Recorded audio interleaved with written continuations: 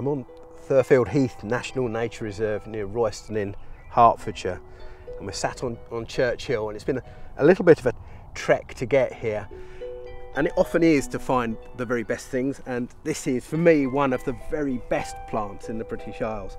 Absolutely everything about it is just gorgeous, from the colour, the texture to its rarity. And this is the Pasque flower, Pulsatilla vulgaris. It's a member of the buttercup family, closely related to our garden anemones. Doesn't get much bigger than this, perhaps 4 or 5 inches tall, and grows in these lovely, very closely grazed, steep chalk grasslands. It's seen as something of an iconic flower. It's a flagship species for this sort of habitat. And it's such a rare sight. There are now only 19 populations left in the British Isles. Last century, we think there were 127.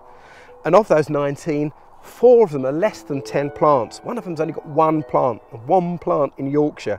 And that wasn't known about for almost a century because the rabbits kept coming along and eating the flowers off before it flowered. It's become lost because we've got the management wrong. It's not grazed enough. It needs these steep slopes. You often find it on old earthworks because there you've got the steep slopes and the open soils which it needs to colonise.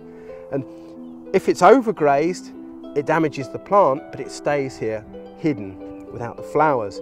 If it's undergrazed, all the other coarse growth around swamps the plant and very rapidly kills it.